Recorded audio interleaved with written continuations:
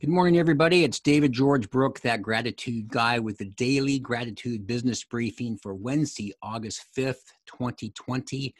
Bringing you every single day ways that gratitude can help you in the business world, managing people, being managed by people, leading, managing, whatever it might be. If you apply an attitude of gratitude, you will have such a better result in the long run, and you'll see just a better performance and interaction with people that you deal with. Today, I want to talk about just a couple of things.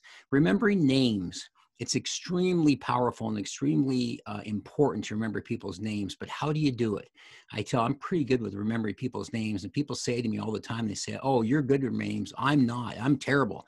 And I tell them, watch your self-talk, because the minute you say you're terrible with names, you'll always be that way. When your mouth is speaking, there's two ears that are listening to that, and that's what they believe. So there's two basic ways to remember names that is very simple but easy to do, and will at least get you probably half the time remembering names. And if you perfect it over time, it may increase to 75 or even 100%. The first thing, when somebody introduces you, David, this is Sally. Sally, this is David. The first thing you do, you may have heard this before, use their name immediately. Sally, so nice to meet you. Sally, why are you at this conference? Or where did you come from? What state did you come from? Oh, that's really great. Sally, what business are you in? Use it a couple of times and use it, and it'll plant it in your brain to begin with. The second thing you do after you use that is name association. Who would be the first Sally that you would think of? If somebody introduces me to somebody and they said his name is John, the one that pops into my mind every single time for some reason is John Wayne. It's the first John that comes into my mind.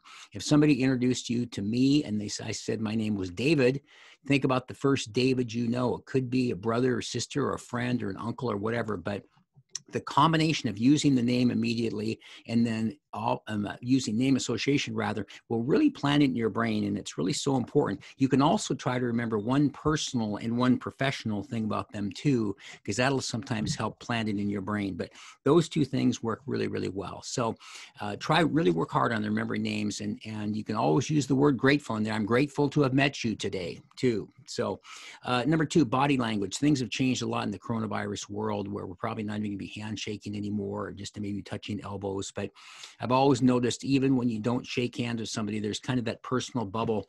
I've measured it out many, many times from nose to nose, and it's about 23 inches from one person's nose to the next. It seems to be about average for somebody's personal space. We've all had people that come in too close and get to us, and it's like, gee, what are you going to do? Like, what's going to happen? You might accidentally kiss me. You got to watch out here. And then there's people that are too far away. It's like, what are you doing way over there? So be aware of your body language and kind of notice that about 2-foot distance from your nose to their nose. And then the final thing for today, we hear this talked about a lot. And certainly when you're grateful and appreciating people in your life, one of the things that's great to adhere to is the golden rule.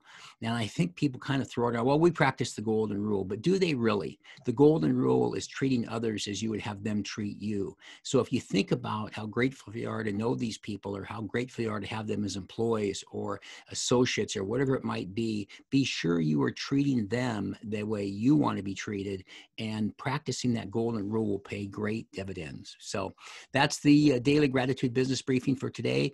Tune in tomorrow with another briefing, and remember, be grateful and never quit.